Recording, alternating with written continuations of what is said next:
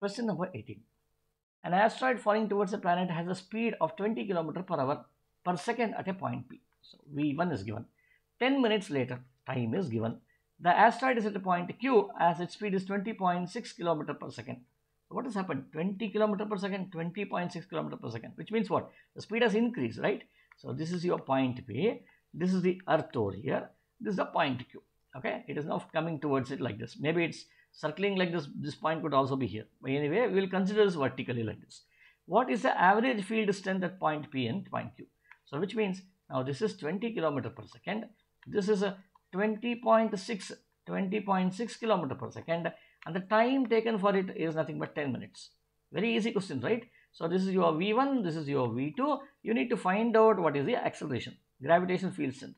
Gravitational field strength is nothing but V1 minus V2 divided by T, which should be 20 minus 20.6 divided by 10 minutes, right? So which I will do, what I will do is this 0.6, what is this now? Meter per second square, right? Meter per second square divided by, meter per second divided by minutes. I will convert this into seconds. So 10 into 60 over here. So when I do this, what do I get here?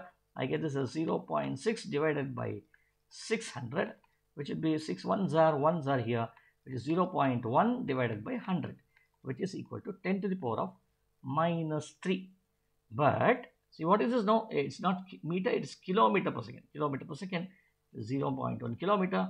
So this is also kilometer. I'll write this as kilometer or 10 power minus 3 kilometer per second. That's what I got. But what is given here? Newton per kg. So what I need to do is, it should be in standard units. So if I do this, this will become 1 meter per second. This will be 10 cube. 10 cube into 10 power minus 3 will be 1 meter per second, which is nothing but 1 Newton per kg. How is it 1 Newton per kg? If you ask this question, then you see force equal to m into g over here, right? M into A or m into g, Newton's second law of motion. This g, I am writing this as a F divided by m over here.